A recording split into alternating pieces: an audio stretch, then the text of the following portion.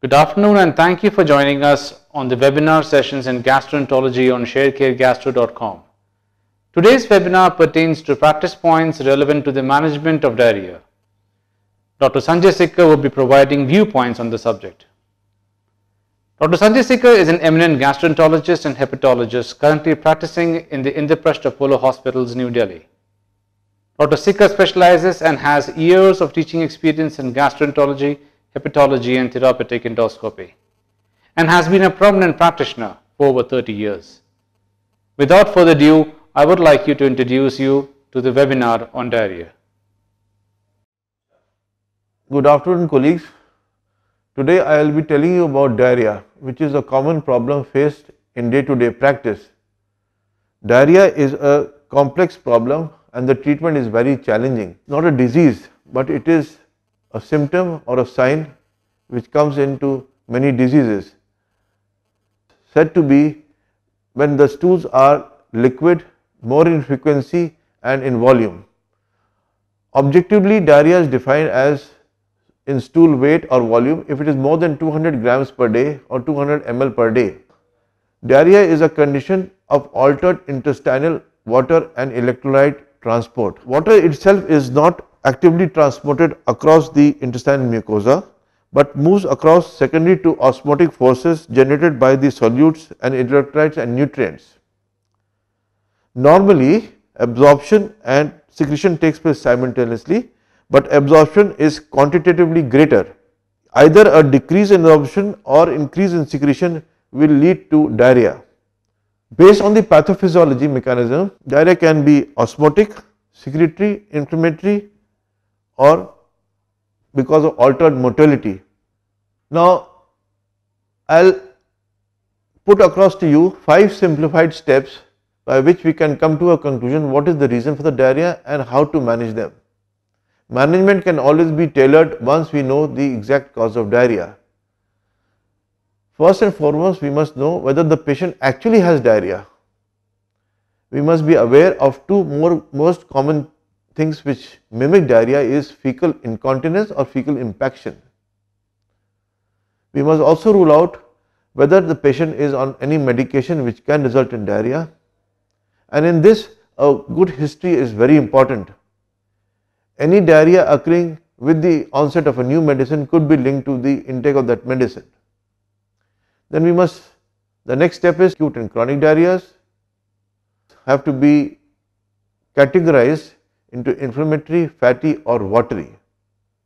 And last but not the least, we should also be aware of factitious diarrhea. The first step is, does the patient really have diarrhea? We have, as I told you, we should be aware of fecal incontinence and fecal impaction. Now, fecal incontinence is involuntary release of the rectal contents. This is basically caused by an anal sphincter dysfunction, and it is not due to dysregulated intestinal fluid or electrolyte absorption as I have told you about. Such patients should be evaluated for incontinence and not for diarrhea. Now coming to fecal impaction, patients with chronic constipation may develop fecal impaction, and this is caused by inability to expel the fecal mass through the anus. Now what happens in this case is rectal distension causes relaxation of the internal anal sphincter, inducing secretions proximal to the obstructing stools, which results in diarrhea. So basically there is overflow. Now how do we differentiate between fecal incontinence and fecal impaction is just a very simple test is by doing examination in which we see the tone of the anal sphincter and we can differentiate between fecal incontinence and fecal impaction. Next step to the patient with diarrhea is what are the medications the patient has started on. Almost all medicines can cause diarrhea. Most frequently are antacids, antibiotics, proton pump inhibitors, non-steroidal anti-inflammatory, nutritional supplements if given too much in amount, chemotherapeutic agents and post-radiations in patients who have got GI malignancies. Now the pathophysiology of the drug-induced diarrhea is very complex and varied. It can be caused by activation of specific receptors and transporters, alteration in colonic bacterial flora, antibiotics commonly like combination of amoxicillin and sulbactam, they can cause a lot of diarrhea. Then with antibiotics we can also have the development of Clostridium difficile which can cause diarrhea. Changes in the mesenteric blood flow as occurs in patients with chemotherapeutic agents, radiation, they can also cause secretion of certain enzymes which can result in diarrhea. Provocation of internal inflammation like patients with inflammatory bowel disease, ulcerative colitis, Crohn's disease can also result in diarrhea which can be with or without blood. Then there is apoptotic enteropathy which is basically again subsequent to patients who are getting chemotherapeutic agents and radiation.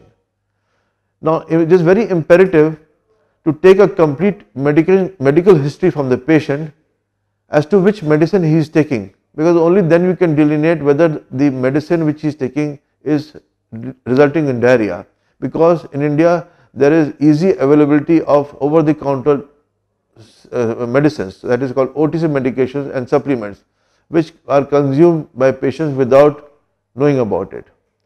The next step is to differentiate between acute and chronic diarrhea. In the approach to a case of diarrhea is to distinguish between acute and chronic diarrhea. As I told you earlier, acute diarrhea is something which is less than 4 weeks of duration.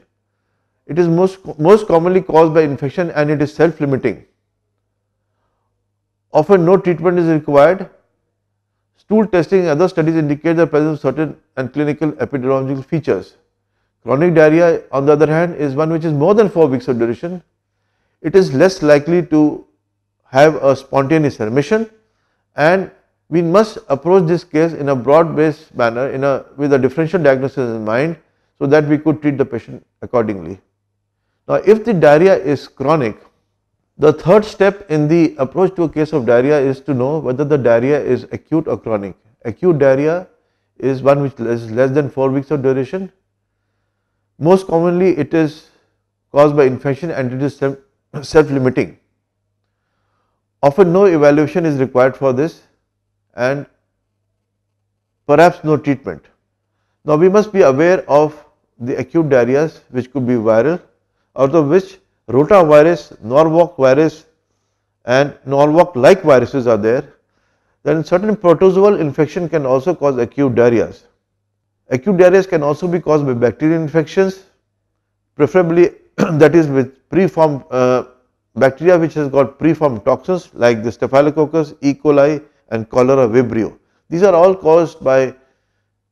can cause acute diarrhea, and in which most of these viruses basically are self-limiting, apart from cholera vibrio where one has to give fluids to the patient to combat the fluid loss.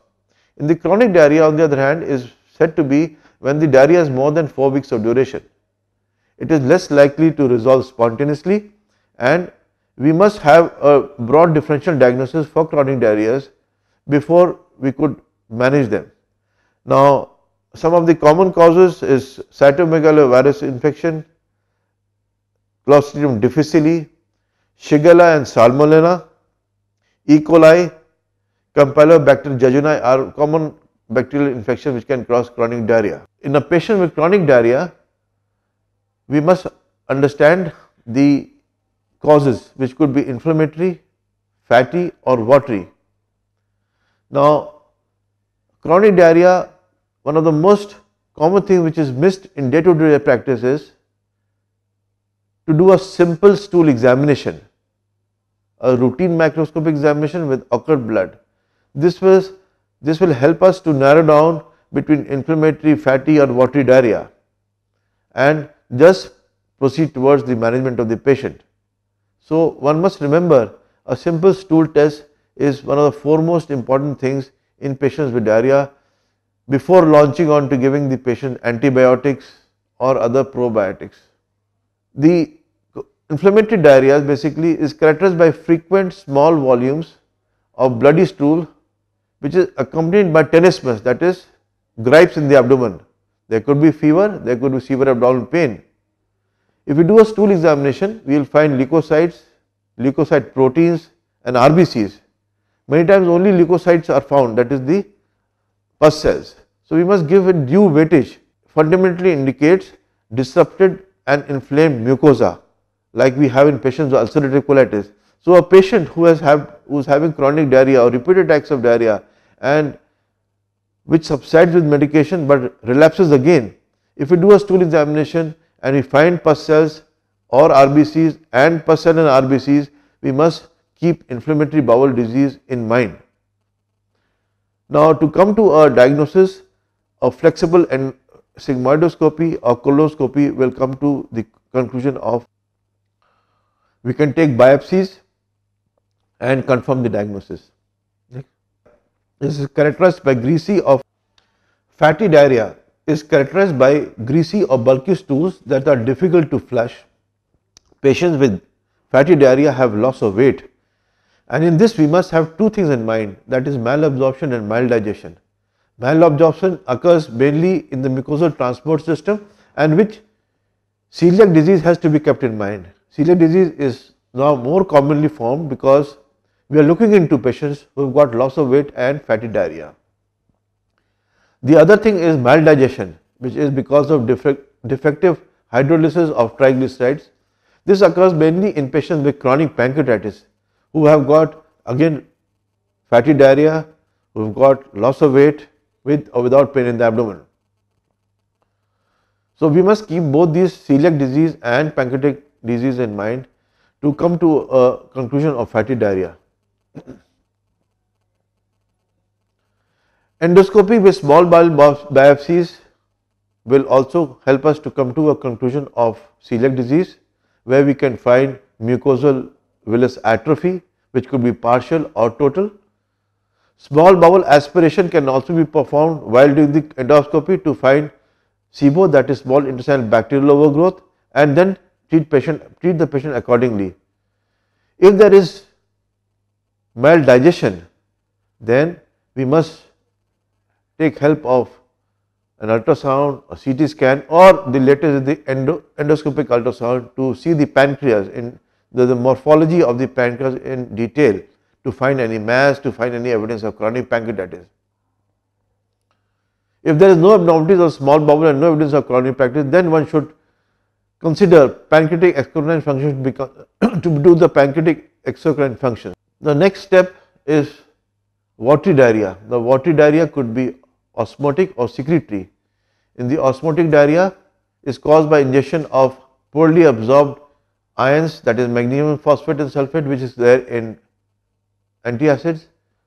There could be lactose intolerance or sugar alcohol, that is sorbitol and xylitol. If you do the stool pH, it should be less than 6.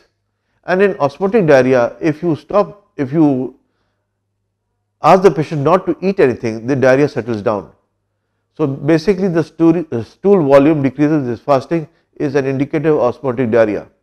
Then fecal osmotic gap is also very important. Coming to secretory diarrhea is caused by disruption of the epithelial electrolyte transport. There are numerous diseases and processes which can result in secretory diarrhea: bile acid malabsorption, inflammatory bowel disease, idiopathic or epidemic secretory diarrhea, neoplasia, and one most important thing which is now coming up is peptide secreting neuroendocrine tumors.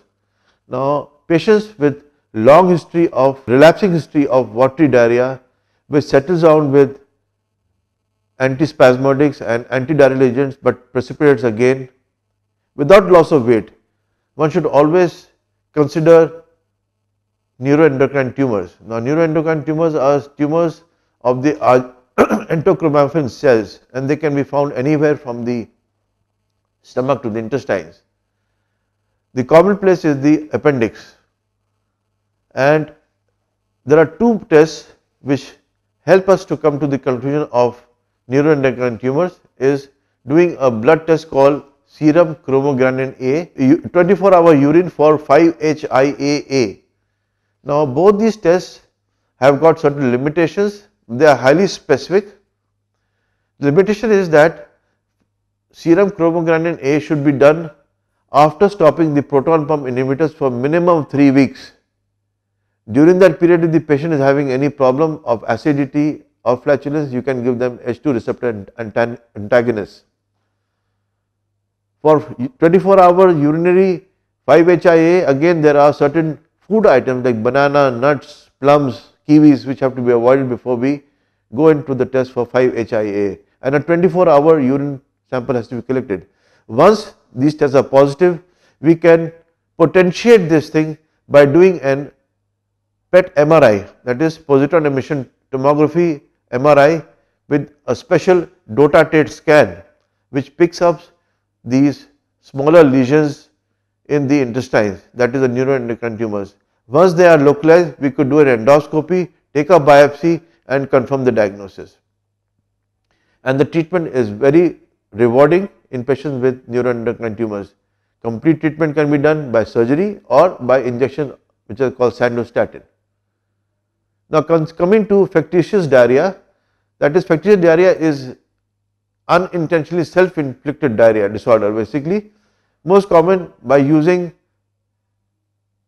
laxatives. People take laxatives which are available in the market, over the counter medicines, or even home remedies. They can result in diarrhea. A factitious origin should be considered for persons in whom diarrhea remains undiagnosed after thorough investigation.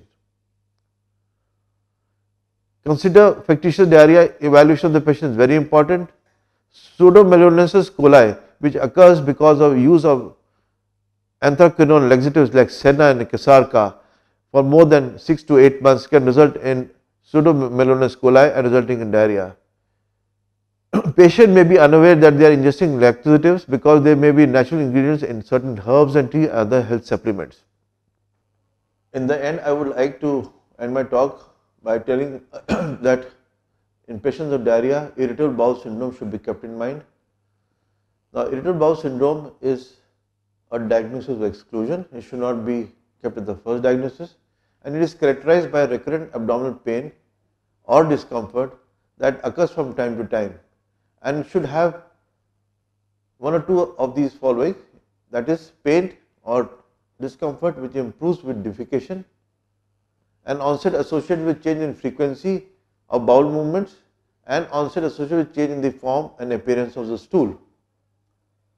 If the patient is having history of colorectal cancer in the family, if there is history of rectal bleeding, anemia, then these should ring a bell in the ear that it should be investigated further. Otherwise, irritable bowel syndrome has to be kept in mind.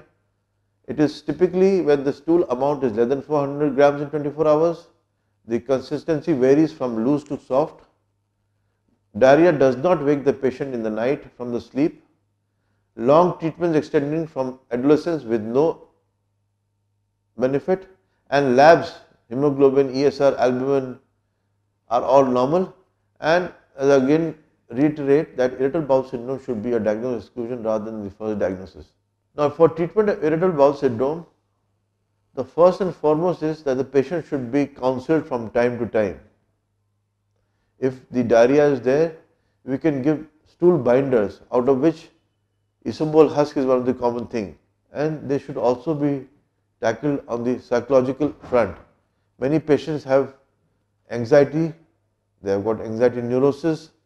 They should be tackled simultaneously, which will benefit a lot in the treatment of irritable bowel syndrome.